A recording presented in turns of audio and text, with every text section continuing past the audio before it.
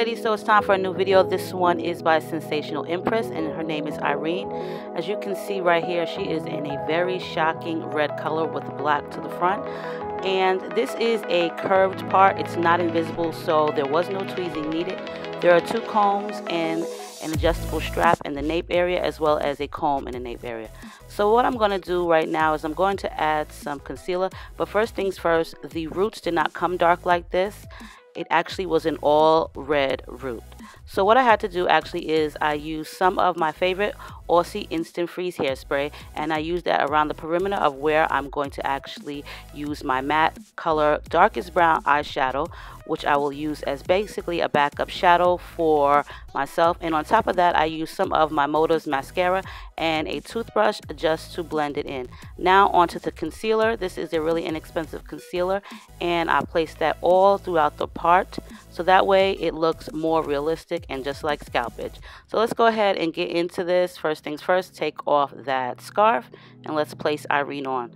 So first of all, I love Sensational, but this is really not the color that I asked for. It was basically the color in the photo that you did see in the beginning, but I'm going to work with this because it's always kind of cool to step outside of the box and see actually what I'll look like in this red wig. So what I'm applying now onto my hairline is some Topic Keratin Hair Filler Fibers, which I use to fill in my edges so that they look thicker, as just a little bit thicker. And as well as that, it's helped the wig blend in. You can pick up this product at either Sally's Beauty Supply or also Target.com.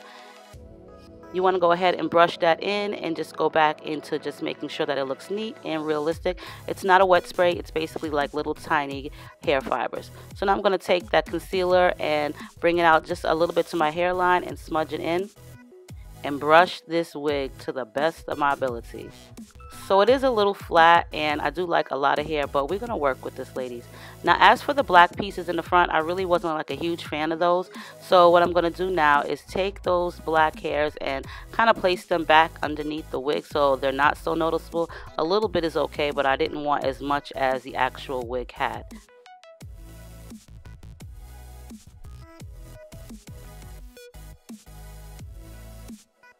And now for some hairspray, just to hook Irene up, because you can use hairspray on any synthetic wig. So here she goes, all style. She is a very pretty red color. Not maybe my red, but you know what? It is a very, very pretty red color. And she is available at sisterwigs.com.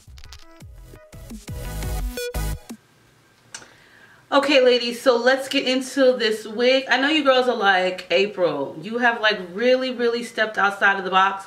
And I'm going to tell you something. I stepped outside of the box, but it wasn't my intentions. Honestly, seriously, it wasn't.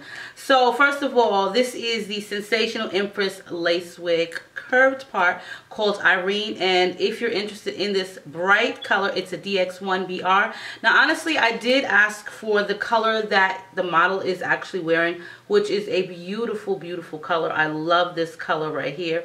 It's more or less like honey blondes and browns, and so I got the red one instead. When I opened up the box, I'm just going to be honest, when I opened up the box and pulled the wig out, the first thing that I did, I was like, that's the first reaction. So I said, you know what, April, just do it. It might come out okay. Now I'm going to tell you one thing. The roots did not come dark like this as you see right here. No, they were red roots. As you've seen in the beginning of the video, I used some hairspray first and brushed it on with a toothbrush. Then I used the darkest brown matte eyeshadow that I had, which I used and applied it with a small eyeshadow brush, and I just put that around the perimeters of where I was going to actually place and where I wanted the darkness. And then on top of that, I used one of my mascaras that I'm not a huge fan of, so I don't use it on my lashes, is the Moda's, and I just spread that very lightly and then brushed it in with one of my hair toothbrushes. Now, do I like it? I like the curved part. I do like the style, but I'm gonna tell you what, I'm not a fan of red hair at all. No, not at all. Like, I like red hair. I do like red hair, but it all depends on what color red and what style we rocking, okay? But the one thing that I think they should have kept out of the wig, which is just my opinion, is they shouldn't have put black hairs in the front. So there's black hairs right in the front, and thank goodness I was able to somewhat camouflage those because I really didn't want the black hair sitting right there. So I tucked some of the black hairs back inside of the cap. Now as for the actual curved part, I didn't have to tweeze any hairs out of it, which is a plus.